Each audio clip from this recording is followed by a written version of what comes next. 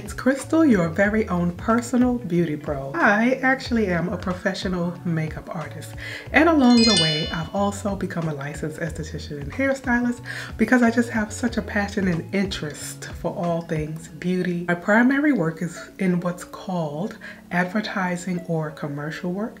I also do editorial, which is the type of work you would see in magazines, along with a runway like New York Fashion Week. In addition to doing what I love, I absolutely love sharing my professional tips, tricks, and secrets. I'm also a girly girl that just loves beauty products. So today I'm going to share a brand with you that I've been playing with a bit, and that is Chantecaille. Now, I've known about Chantecaille for quite some time, although recently they've been gaining more and more popularity and visibility in the social media space, and they've been kind of working on becoming more inclusive slowly but surely. I initially became aware of Chantecaille a few years ago because of their skincare. Chantecaille is a botanical-based skincare and cosmetic company.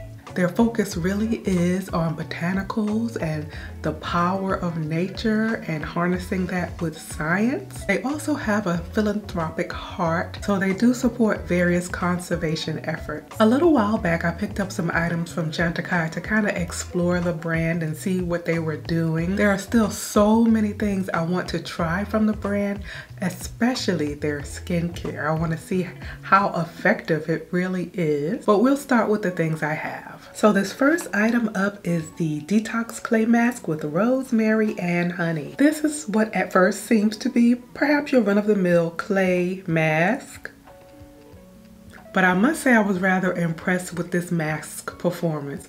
One of the primary ingredients is kaolin, which is a clay, and that is known for drawing out toxins from the skin. However, the thing that's unique about this mask is because of the other ingredients, this mask doesn't dry to a completely dry clay finish that you're used to. The mask still remains a little moist, and therefore it doesn't suck all the life out of the skin. It just draws the impurities to the surface, and I must say that it really worked. I have tried a ton of masks like this, but this one really is non-drying. But I was impressed by its detox power because I had a blemish which I thought was pretty much healed, and on one occasion when I used this, the next day that blemish that I thought was going away was a full-blown whitehead, which means this product is great at causing your skin to purge anything that might be lurking beneath the surface.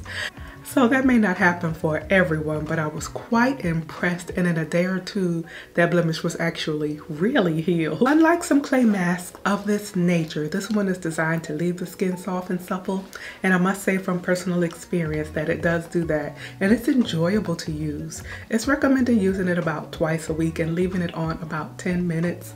There may be a temptation not to follow directions, but more and more, the more I really appreciate following the directions of the brand rather than just going rogue on your own at first, which, because I know so much and have dabbled so much in skincare, sometimes I tend to create my own rules, but I've been learning to behave recently, and it's really been paying off. It turns out all the science and investment the brands put in, they actually do kind of know what they're talking about when it comes to their own products. So in this, you have the kaolin that absorbs the oil, and I really found draws impurities to the surface.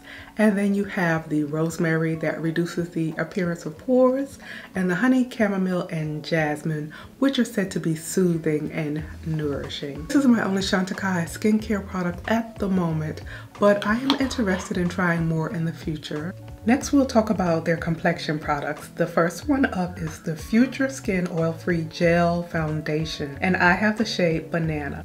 As you can see, that foundation is a whipped, luscious looking gel cream formula, and it feels delicious going on the skin, but of course we need a foundation to do more than just feel good. Now, they do have botanicals in the foundation, and so it is said to be both nourishing and provide a medium to full buildable coverage. The coverage is one thing that really surprised me. Sometimes with the natural leaning brands or the botanical leaning brands, and sometimes even with the luxury brand, the coverage is not always there. But this gives a lovely solid medium to high medium coverage and gives you a nice smooth even complexion. I was very impressed by that, and I am wearing it now. The spreadability is really nice. A little goes a long way. You don't have to use a ton of product, so this jar might last you longer than you think.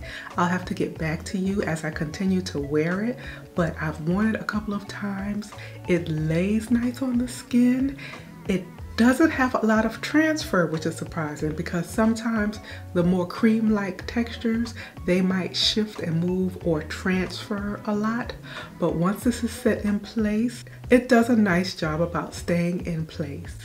It says it gives a dewy finish. I found it to be more of that soft matte, sort of satin skin-like finish. I found that this foundation likes to be applied with a certain style of brush or fingers. This is my MAC 159 brush. I love it. I love it because it's a paddle style brush and it's not so densely packed. So it really applies the product without sucking up a lot of your product, but it's not so flimsy that it leaves streaks. So this is a really nice one I've been loving.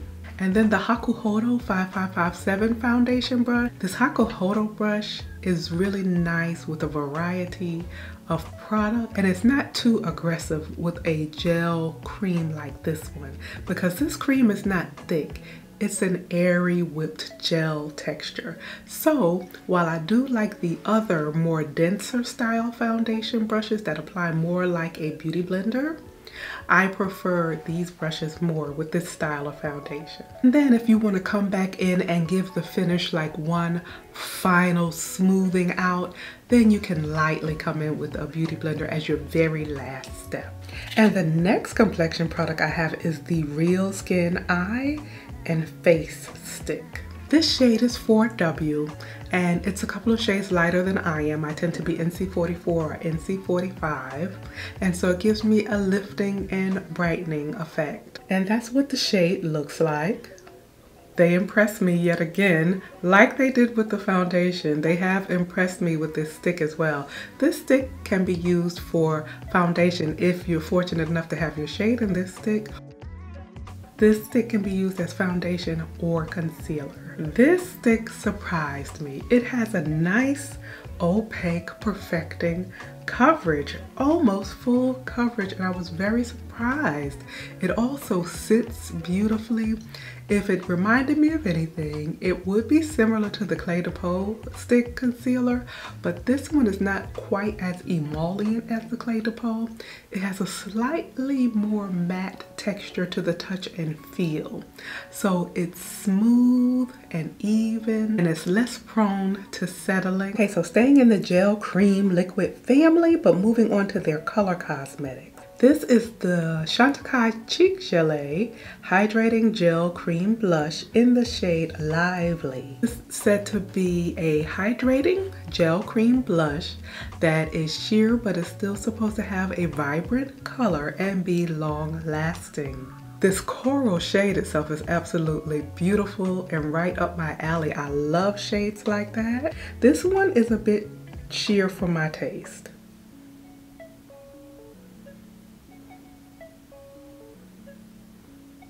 I don't quite get the color payoff that I desire.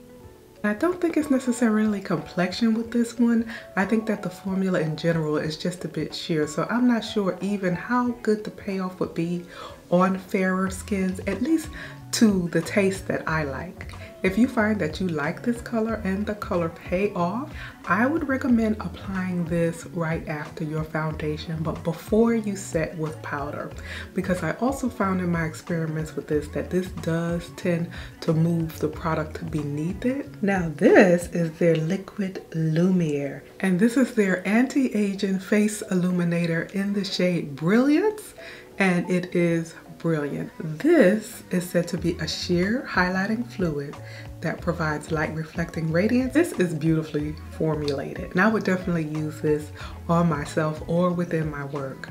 It's an elegant formula that goes on like a second skin, gives a beautiful luminescent sheen, and I like that it sets in place, but it doesn't turn sketchy or powdery, it blends beautifully and still continues to look satiny, even though it is firmly in place. I really like these, and this can be worn as a highlighter, but this is also pretty mixed into your skincare or your foundation as well. Continuing with color products and literally holding that highlighter in to keep it from falling out is the Radiant Chic Cheek and Highlight Duo in the shade Coral. Despite the highlighter being on the loose, it is a pretty formula. These are that baked Gelee texture that is so silky, beautiful, and radiant on the skin.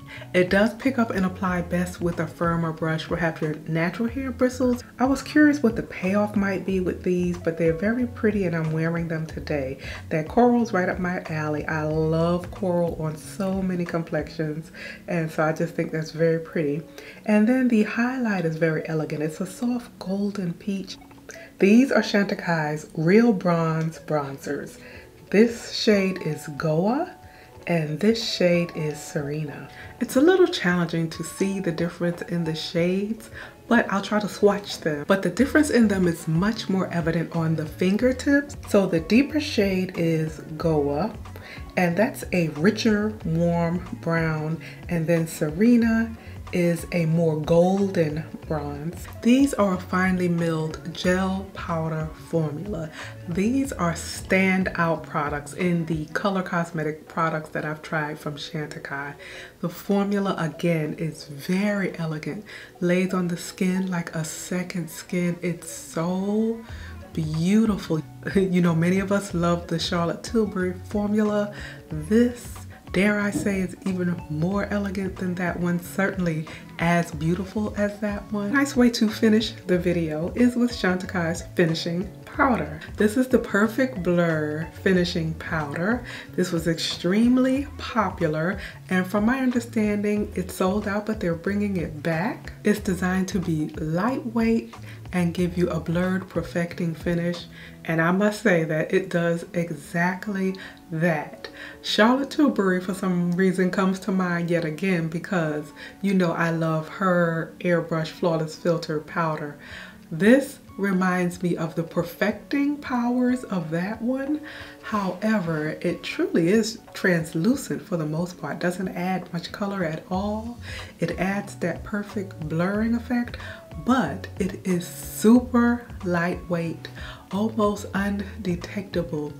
Feels like you're putting nothing on the skin, whereas Charlotte definitely has a more velvety. It's soft and beautiful, but it has a more velvety texture. I would say Charlotte's has more of a setting ability as well, whereas this is truly a finishing powder that you can use as a very last step that will not disturb the makeup underneath. And if you want to learn more about face powders, be sure to watch my video right before this one, which is all about face powders. I feature 30 face powders. Thank you so much for those of you who appreciated the hard work and effort that went into that video and really supported it by watching it and commenting and giving it a thumbs up. I really appreciate it. So those are the highlights of the products that I've been trying out by Chantecaille. I really look forward to trying more from the brand in both their skincare and their color cosmetics. I see that they have released a cushion foundation, which is very interesting. So perhaps I'll have the opportunity to try that. I thank you all so much for watching. I look forward to seeing you in the very next video. But until next time, keep it pretty.